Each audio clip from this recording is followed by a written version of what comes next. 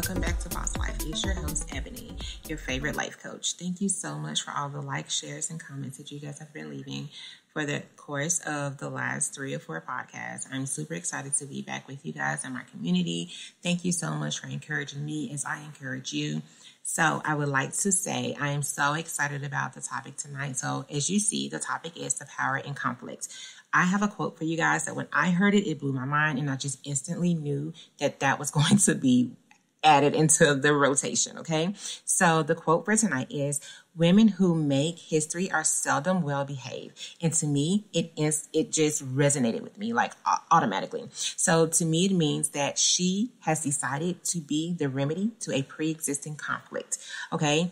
I don't know about you, but I do not like to be hushed. I don't like to be muted. I don't like to be told to keep quiet and be cute. Like, that's not me. Like, if I have something to say, I'm going to say it. Now, granted, I am not that rambunctious, loud type of chick that you're just going to hear before you see. That's not me. Very ladylike I am. But if something happens that I don't like, or if something happens that I just happen to disagree with, I may speak up or I may not. But I feel like if it's up to me, then it should be up to me, right? So I just want to acknowledge that we as women in 2024 do not have to be mute and cute, okay? Let's throw it out the window. So many times, even on jobs nowadays, we feel like, oh, I have to be quiet. I have to take whatever is dished out to me. I have to deal with it because I need this job. That is not it. Not it at all, okay? You, just like you were looking for that job, you're going to be looking for another one, okay? You're irreplaceable to them at any time. Don't allow yourself to be treated any kind of way just because of a dollar amount, okay? Next, in your community, if there's something going on in your community you do not like, stand up and speak out. There are so many women who did it time and time again before you, just for you, that we should not hold our head down and just take whatever's dished out to us, because women, we are raising other women. We're raising these little girls who are looking up to us.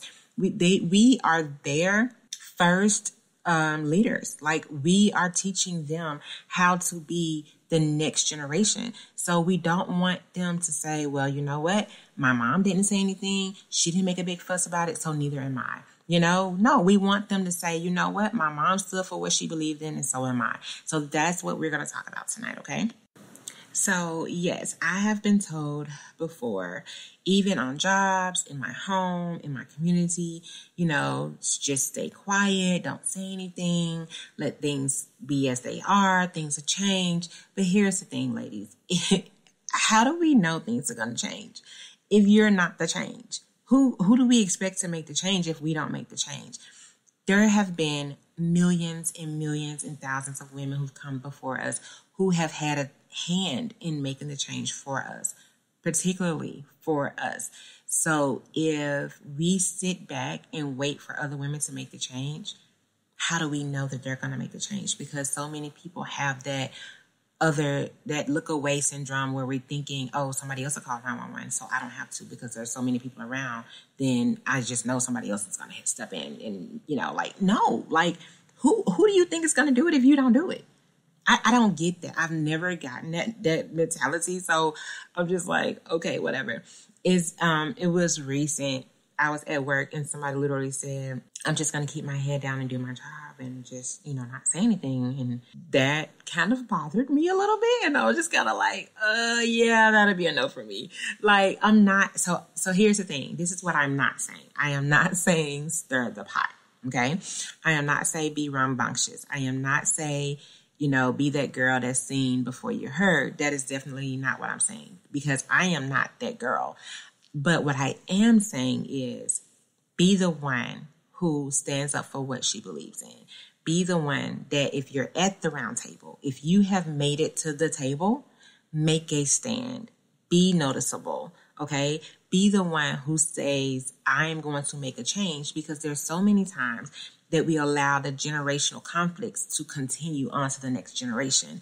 And we're thinking that next generation is going to be the one to make the change. And it's not, because our children are ours. Like, if your children are looking at you and they're saying, well, my mom didn't step up, why should I?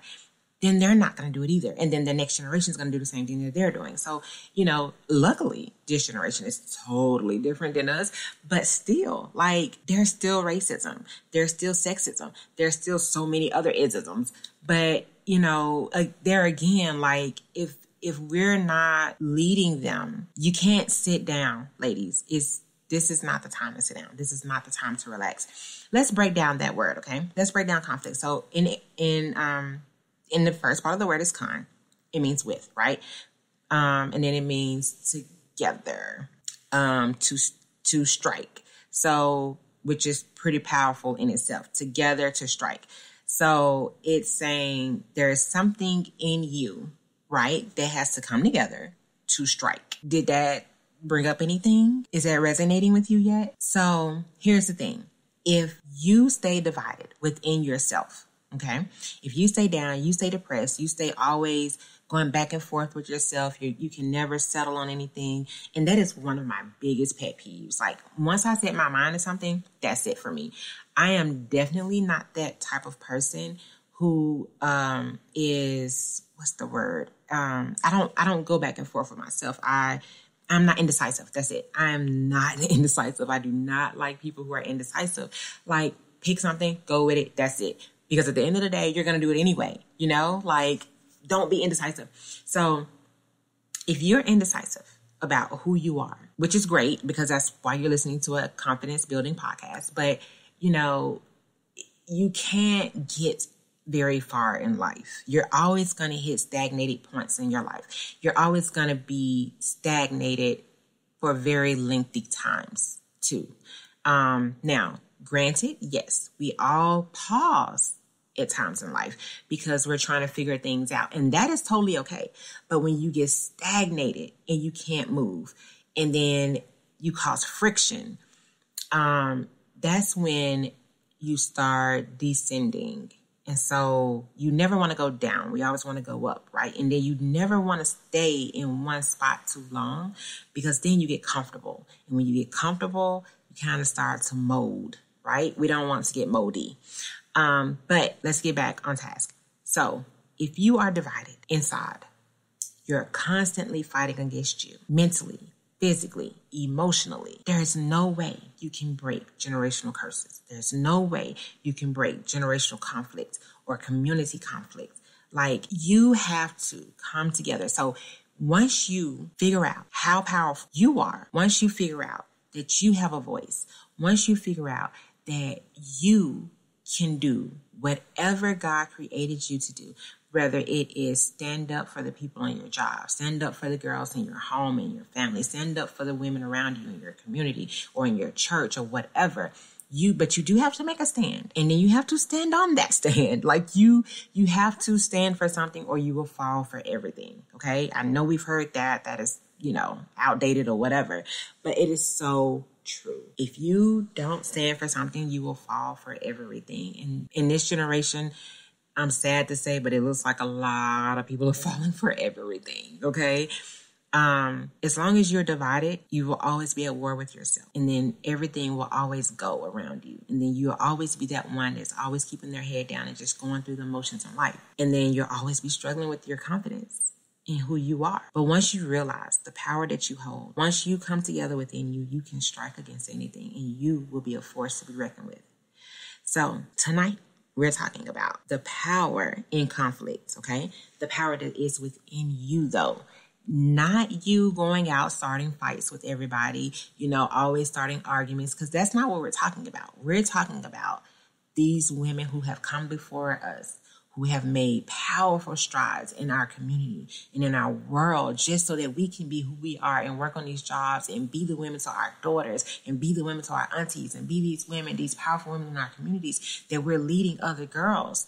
That's what we're talking about. It's time for you to make a stand and be the woman that we were created to be and come together within you and strike so that you can be a force to be reckoned with. Because once you come together within you and become one within yourself, you will be able to do whatever you need to do. The women who have come before us, they led powerful protests on the front lines. They are on the Supreme Court, female pilots, female leaders, female inventors, female entrepreneurs, female entertainers, female poets, single mothers, female actress, female judges, female vice presidents, female Olympic winners. These women all confronted conflict at some point in their life. So let me tell you, when you're saying, I'm going to be quiet and I'm going to sit in my corner and I'm going to keep my head down and I'm just going to do what I can do, and this is it, that's not power. That's cowardism. And it starts within you. So there is something within you that you need to confront first so that you can confront something on the out, okay? So I don't know where the moment lies where you were broken, but you need to confront that moment.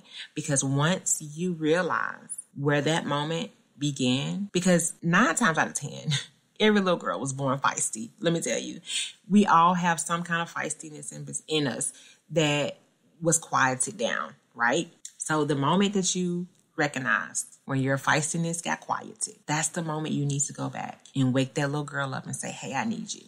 Because now is the time that I need to confront conflict. And now is the time that I need to decide who I need to be in my community, on my job, in my home, so that I can strike fire, because I have a power within me that has been burning because I need to live on purpose, right? There's too many women out here that are not living on purpose. We're just going through the motions and we're finding so many things to do that we're keeping ourselves busy, but it's not our purpose. Why are we doing so many on purpose things that are not purposeful for us? It's easy for women to be busy. I'm telling you, I'm busy all the time. That doesn't mean it's beneficial to me. That just means I'm busy. I do a lot of things for other people that have nothing to do with me or nothing to do with my family. Nothing that will benefit me at all at the end of my day. But I'm busy. So what are you doing that's keeping you busy that is non-beneficial to you or non-beneficial to your purpose? It's time for you to live on purpose. And listen, I get it. You may be saying, Ebony, I am just not that girl who can say and speak and just confront people and confront situations and just be that one who can be loud. I am not telling you to be loud. I am just saying you need to be assertive for yourself. I am telling you to assert yourself in situations where you need to. I am telling you to be that girl that your younger self needs you to be for you. Okay? I know everyone is not a fighter. I know everyone is not a frontliner. I know everyone cannot step up and be the vice president, cannot step up and be a judge, cannot step up and be an Olympic winner. But we all, as women, are warriors, okay? We all, as women, are fighters. And what I am telling you is that it is time for you to stop keeping your head down, stop hiding behind a bush, and stop allowing people to think that they can walk all over you. Because this is not the day that will continue to happen for you, okay? Speak your mind, speak your piece, and do it as gentle as you want, okay? I am not saying be boastful, but I am saying be powerful the way that you were created to be powerful. Take back your power, take back your authority, but do it in your own way, because it is time for you to live on purpose. It is time for you to get yourself together, to be one within you, and to own every inch and everything that God has put in you, okay? So that is what I have for you tonight. And again, I don't know if you guys remember, but my favorite quote that I used to say all the time is, if you don't do you, you won't be done. Don't forget that.